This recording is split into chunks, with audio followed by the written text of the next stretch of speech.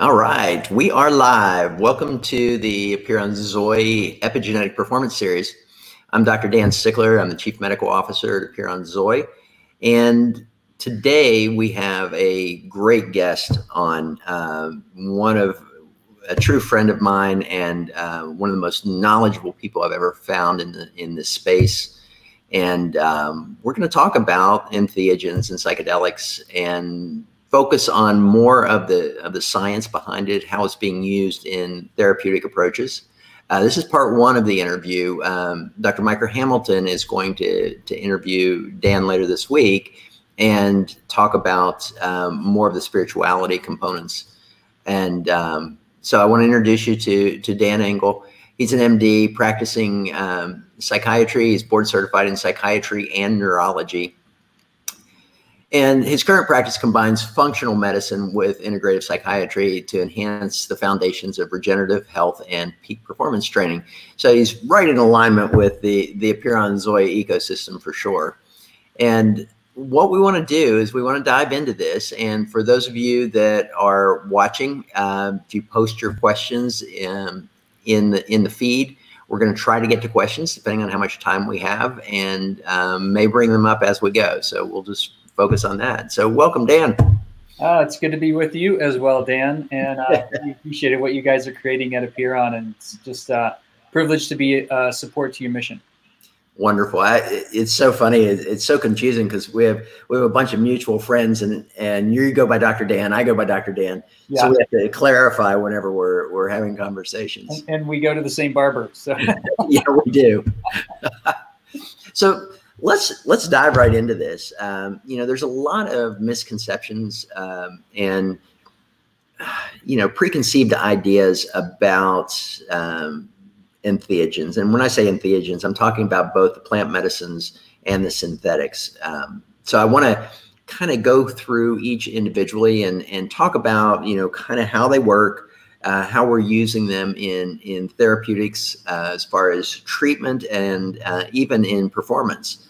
So let's start off with talking about one that currently it's not legal. I mean, it is legal if you are licensed to use it, but I'm talking about MDMA. Some people have experienced this as Molly or ecstasy, but that's a little different than what we're talking about with pure MDMA. Yeah. What people tend to find on the street as ecstasy is cut with a lot of different stuff. Amphetamine derivatives, a lot of swag, so to speak, or things that would speed up the system and feel similar. What MDMA does, and there's this huge psychedelic renaissance happening right now. And we could say that largely that's because of MDMA. Yeah. And MAPS's work with MDMA research. Rick Doblin and MAPS Association stands for Multidisciplinary Association for Psychedelic Studies. And they've been studying MDMA for 30 years. And MDMA really should have never been stuck in Schedule 1 in the first place because there was a federal ruling that upheld MDMA for couples therapy as a legitimate therapeutic tool. And the administration trumped that, took the vote out of the court's hands, and stuck MDMA with all the other psychedelics into Schedule 1. Schedule 1 means there's no medical benefit and it's highly addictive. Well, which is ironic considering the number of studies that have been published on MDMA in therapeutic approaches. It's phenomenal. And the way that it works, you can't really script a better molecule for PTSD, post-traumatic stress disorder. And that's what it's going into phase 3 trials for right now. So past phase 1, past phase 2, into phase 3. And while the feds are still going through all of the phase 3 trials so that it can be legalized as a therapeutic tool, it's also gone through breakthrough green light treatment. So it's actually being rolled out simultaneously to phase 3 trials to small studies because the feds recognize that a lot of people are dying from PTSD and suicide. And MDMA work, when you look at the data, it's so compelling that it needs to be offered. So there's a slow rollout period. It's only gone for like 50 clients to like 8 different centers, but it's pretty phenomenal because that is happening as we speak. Yeah, sorry, can you explain how it's used in the clinical trials and in the therapeutic aspect, how they're actually administering and the ancillary components that are used with it? Totally. When we think of MDMA as a molecule, you couldn't really script a better molecule for PTSD, because what it does is it calms the fear center. It brings up greater connection between the prefrontal cortex and the hippocampus, so you get better memory consolidation.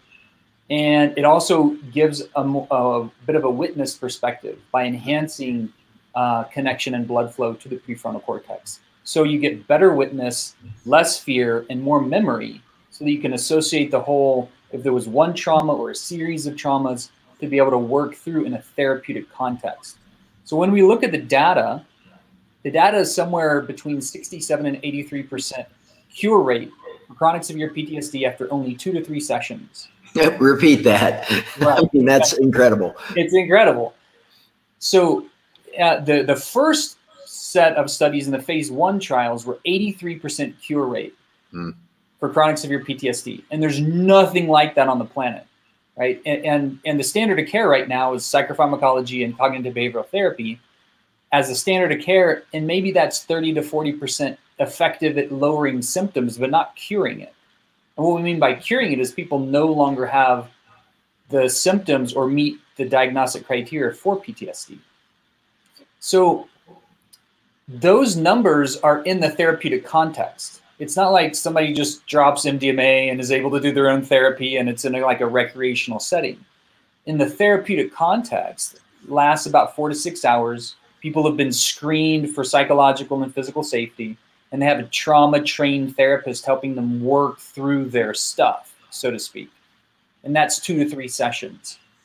And the data is so compelling that it's really thrusted into the limelight, and then a lot of other medicines have now gained more curiosity because MDMA also has historically been this street drug. So if you know that in a therapeutic context, you can have a totally different outcome than in a recreational setting, then what does it mean for us to look at all of these medicines? Some of the natural medicines, some of the synthetics, and we can get into more of those as you'd like. Yeah, I mean, it just amazes me, especially since it had been available, that they took it off. I mean, what are the potential side effects with MDMA? Well, MDMA is an amphetamine derivative, so it's going to bump up your heart rate and blood pressure about 25 points each. Mm-hmm. So if somebody has a history of cardiac problems, MIs, congestive heart failure, et cetera, or if they already run tachycardic or a really elevated heart rate, or if they're really hypertensive that's not controlled, those are more cardiovascular risk profiles that need to be taken into consideration. And those are the big ones. There are other things. If people have a lower seizure threshold, that could be a consideration. And those are kind of the big low-hanging fruit, so to speak, physiologically. And then psychologically, because it's so safe, there really aren't a whole lot of psychological contraindications. It's so good for de-armoring the system, so to speak, and helping people come into a heart-opened, safe experience internally, especially if they're connected with a therapist they feel safe with, to be able to get into all of their material. So it's kind of classic for the war veteran coming off the battlefield, so to speak, but it's also very good for people who are just the usual neurotic, worried well, because we're all carrying around something that's holding us back from being our most authentic self. Well, and you know, that brings up a really good point. I mean, the criteria for PTSD, most people think of that as having to do with trauma or with war-related traumas, with life events like a rape or something that just had a huge impact like that. But most people are walking around with deeply embedded trauma that they really aren't aware of. That I've heard a lot of people with the MDMA were able to bring that up and really get some clarity around the events. Absolutely. Yeah, many people who either forgot totally that there was deep, long-standing childhood adverse experiences, or they're called ACEs, adverse childhood experiences, that tend to program our mind and our views about who we are and who the world is. And do we even experience safety and intimacy or self-worth when we view ourselves in the mirror, or we take that honest inventory? All of these things get programmed before we're even in elementary school. So it's hard to get the narrative really even out of just talk therapy alone. And Well, then you're bringing up this other thing called complex PTSD, which is classically PTSD was like this really big event where you thought you were going to die. But complex PTSD is because of a long-standing kind of threshold of a lot of events throughout a person's life that have the same downstream effect of keeping somebody in a hyper-startled response or disconnected from who they are, or that experience of safety within themselves, or just the ability to be fully authentic and to express themselves freely. So as far as the experience that people have with MDMA, I know a lot of people are, they'll say, wow, they're afraid of it, I guess, is what I've heard from people, because they think of it as really being out of control, something that's really altering them in a way that is uncomfortable. But what is the typical experience of a user with MDMA? Because I've heard things from, it's just this unconditional love that occurs, this ability to look at memories with no emotional components. So what have you heard? Those are good descriptions. Because it's not a classic psychedelic, it's more of an empathogen. You have this experience of being met and mirrored, and the mirror neurons get kicked on. You can really feel the experience of being seen, understood, validated. And because of that witness perspective, it does allow just enough distancing from the core wounds to be able to look at them more effectively, to be able to see how they got instilled, who was responsible for embedding them, what they learned as a result.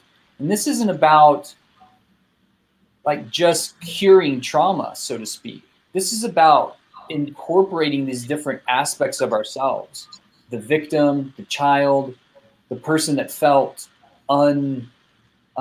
incapable of dealing with that really uncomfortable experience and situation a long time ago. It's about bringing these different parts of ourselves back home into an integrated whole, into the experience of a greater wholeness of the complexity of life. And that includes reclaiming that traumatized part of ourselves so that we can be more mature and actually use that as leverage and wisdom to live a better life. I love that. That's beautiful. So what's your take on this actually getting off of the Schedule 1? I mean, what's our time frame potential on that? Yeah, it's a good question. I think for the last half a dozen years, every year Rick Doblin's been asked that question. He says 2 years. And so that's the standard now. I expect that it's probably going to be somewhere between 18 and 24 months. Nice. Because expanded access and the rollout is already happening. And there's a lot of trauma prior to this, like now global trauma that just got awakened in this last few weeks. So trauma isn't going anywhere anytime soon. And this is the best trauma tool that we have on the planet that we know of right now. Yeah, we were talking about after this event that we're in at the moment, I think there's going to be a lot of people with PTSD. I mean, it's huge. So let's move on to psilocybin. This is more of a plant-based. So we're moving from a synthetic into plant-based. What is the landscape on psilocybin? Yeah, it's a good segue to go from MDMA to psilocybin because it's another medicine that's in phase 3 trials right now. Mm-hmm. It's also been given the green light as a breakthrough treatment by the feds, and this time for chronic treatment-resistant depression. And the reason being is because psilocybin is really effective for depression, and it's also effective for the other psychiatric epidemics that are happening right now. And those being depression, number one, but anxiety, PTSD, addiction, and chronic pain. Psilocybin is good for all 5 of those in different iterations. Like, it's not great necessarily as a medicine for chronic pain syndromes, but a very specific pain syndrome called cluster headaches, which feels like you have a knife stuck into your temple, which is a really intense one. So fascinating how a psychedelic, and psilocybin is more of a classic psychedelic, would be good for a pain syndrome, right? So it's a fascinating molecule. Its active ingredient is DMT, which engenders that psychedelic experience in the psychedelic state. It goes back in the fossil records 1 million years, and it's likely we've been foraging on psilocybin mushrooms even before we turned into our current Homo sapien like iteration. Prior to that, when we were Homo erectus and foraging around on berries and mushrooms, it might have been part of what stimulated this massive growth in our prefrontal cortex in a very short period of time, about 200,000 years ago. Yeah, and this is this is in very respectable universities where this research is being done. I mean, this is Johns Hopkins has some wonderful data coming out on even single dose treatments with psilocybin. Yeah, it has. If we just looked at those different constellation of syndromes and symptom clusters that I mentioned, it has an 80% success rate for nicotine dependence in one treatment, which is phenomenal. There's nothing else on the planet that holds that kind of like bar. And because it's so safe, there's no LD50. If you took a bucket load of psilocybin as like dried mushrooms, you would puke it out, which is one of the benefits of the natural medicines. Natural medicines have natural safeguards built in. So if we take too much, we tend to puke it out, purge it out, get it out. There's no LD50. It's extraordinarily safe. And fewer people even show up to the emergency department high on psilocybin than high on cannabis.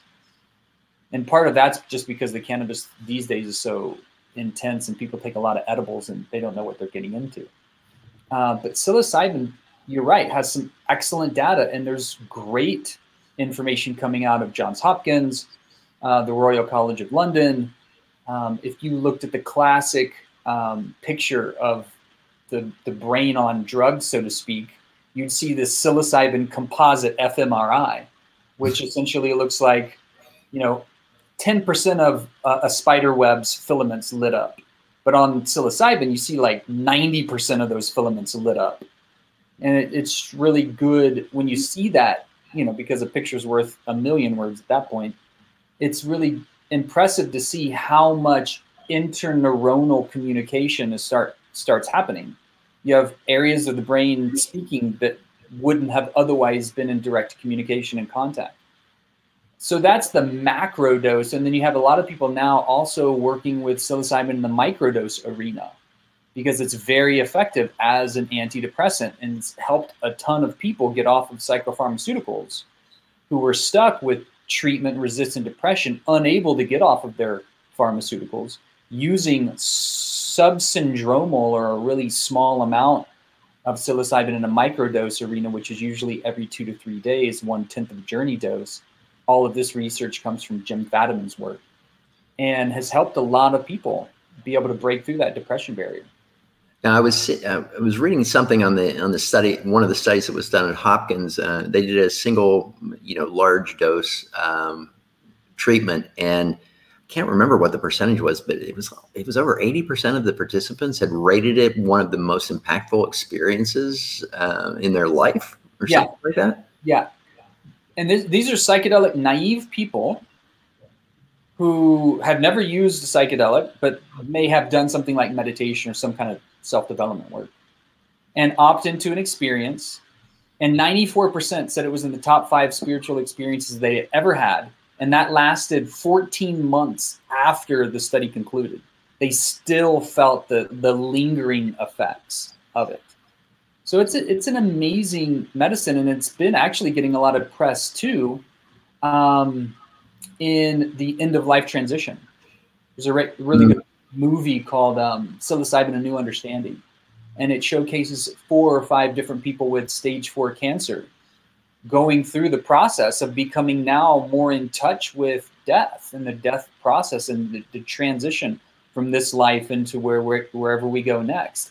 And to see the peace and to hear their experiences of the peace of being able to now engage the process, not necessarily wanting to die, but being much more easy with that transition. So not fighting it so much.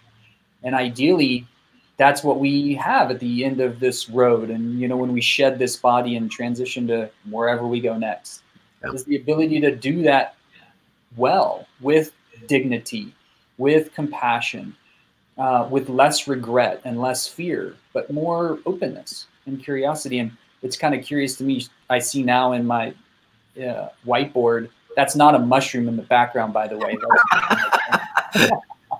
That's pretty cool. I like that. I didn't even notice that before. So let's get into a little bit of the science of it. So what exactly is happening in the brain during these experiences with psilocybin? Yeah, it seems to be similar to many of the other medicines that have DMT as the primary analog. Right, so psilocybin turns into psilocin in the system, and it lasts about 4 to 6 hours. And DMT has the receptor profile that locks in at every cell in the system, especially in the brain, that activates this transpersonal state.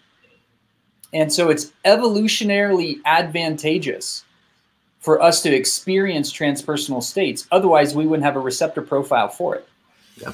Right? And it's very likely that we get flooded. This comes from Rick Strassman's work. He did work on NN-DMT, which is very similar to psilocybin, which is 4-phosphoroxyl DMT. And in the NN-DMT experiences clinically, that was a very similar expression of the psilocybin data we were just talking about, that the vast majority of people had this transpersonal state that was a lingering experience of, you know, all of the in varieties of religious experience. When William James starts talking about these transpersonal states, they're similar in their flavor. It's ineffable. There's a sense of oneness and unity consciousness. There's a sense of a noetic understanding, which is like truth greater than I've known before, or truth somewhere outside of my ego. And there's a lingering positivity with the recognition of how everything is interconnected, especially with medicines like psilocybin, which come from the natural world. Many of the natural medicines, because they come from the natural world, help us remember our connection to the natural world. And the fact that it's, yeah, we come from the earth, and it's also important for us to pay attention to our relationship with the earth. Because if we're not living sustainably, then we're going to negatively affect the generations to come. So these are some of the insights that start to come when these natural medicines start to get engaged, again, in either a reverent context or using them for a purpose. Not to say that medicines can also be enjoyable, used recreationally, but when we're using them for purpose, then we tend to understand and appreciate and get the information and use it more effectively. Does this have a lot to do with the default mode network? It seems like most of these are working with kind of taking that default mode offline. Yeah. Most of the psychedelics, at least that we can see in the current research, seem to dampen down this default mode network in that midbrain arena, which is also connected to the fear center. So it's notable that and the default mode is essentially, as Michael Pollan described in his book, How to Change Your Mind, where he calls the default mode network the address of the ego, right? So you go into this area where our ego seems to be most held and lower the activity there while you're engaging activity in all these other arenas, including the visual cortex, the prefrontal cortex, the hippocampus, this area of memory consolidation, witness perspective. So all these areas start to come online. So we get new experience, we get new novel ways of seeing the situation or learning or growing, while our ego and all of our defense mechanisms are able to calm down and not because the ego is usually trying to fight to stay in control. Yeah. Where these medicines are really about like massaging it so it doesn't feel like it has to hold on so tight. Yeah, let's go ahead and transition to our next one in the interest of time, because I could go on all day with this one. But ketamine, you know, we're talking now about a synthetic that has been used for a long time. It is legalized as well. So as physicians, we can prescribe this, and it's because of the impact that has been seen with the response. Yeah, ketamine is another fascinating medicine. It came out of veterinarian medicine as a horse tranquilizer. And then it transitioned from veterinarian medicine to human medicine and surgical studies and trials where people went under anesthesia using ketamine. And if they had an experience with treatment-resistant depression or chronic depression, many of them came out the other side of that surgery feeling better. Yeah. So not only was it cool because it was a new novel molecule and potential treatment, but it also turned some of psychiatry on its head. Because prior we thought, well, we're going to either medicate your symptoms with psychopharmacology, or you're going to have to talk your way out of it. Well, you had people that were going into deep surgical states and then coming out, didn't have to get into any kind of narrative, but started feeling better. And so ketamine is also not a classic psychedelic. It's more of a dissociative. It has a very unique feeling tone to it. You want to explain dissociative a little bit? Yeah. So dissociative encourages the psyche to feel distance from its usual experience of reality. So you tend to dissociate or disconnect from life as usual, from your experience of self, or your identity as usual. Many of the medicines work that way. Ketamine just tends to work so much that way as its principal modality of efficacy and how it gets into what it is able to do. It does, as you mentioned before, quiet the default mode network. And as a dissociative, it gives this great appreciation and like platform for which to see things very differently. And what we're talking about here is the larger dose, the dissociative dose. So there's degrees of the dosage that are being used right now in clinical practice. Yeah. So I think it was Lilly that just came out with S-ketamine, this nasal spray that you can use. And essentially that's like a micro dose. Mm-hmm. It's a subsyndromal dose. You're not going to get the huge dissociative experience, but their belief is that if you trickle it in, you'll get somewhat of a similar experience that if you have a flood dose. Mm-hmm. And a flood dose is going to be something like 5 mg per kg or 50 or so milligrams IM or IV. And there's a bunch of different routes of administration. You could take it orally, you take it intranasally. Those tend to be less of the breakthrough unless you use a higher oral dose, like 200 plus milligrams. And what seems to happen, this has been because we've used it a lot. I've been running a traumatic brain injury center, and people with traumatic brain injury, depression, and PTSD with this experience of also some degree of pain syndrome. When you bring ketamine into that constellation, it's like a magic bullet. Yeah.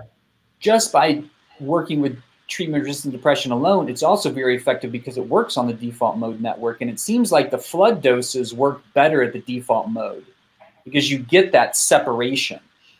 And ketamine is very good too in working with people with what's called ruminative depression. It's kind of like their records stuck on Eeyore, unhappy mode. And yeah. It has a way of snapping that out, like advancing to the next song, so to speak.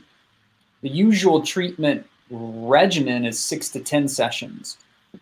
When you do that in a therapeutic environment, we are really getting preparation with a trauma-trained therapist or somebody that knows psychotherapy into the material a little sooner, and then you're integrating the experience on the other side. My experience has been that you don't need 6 to 10 sessions. You can oftentimes get by with less. Yeah, I've heard of people that had treatment-resistant depression that a single, the single larger dose experience of the IM or the IV had a profound effect with complete resolution in one session. Right. And that can happen. So you're talking about the deeper dose. For many people who have that immediate reset, it won't last, which means you might need to do another one a week, 2 weeks, a month down the road. But it has been my experience too that when you get into the flood dose, you do get the reset.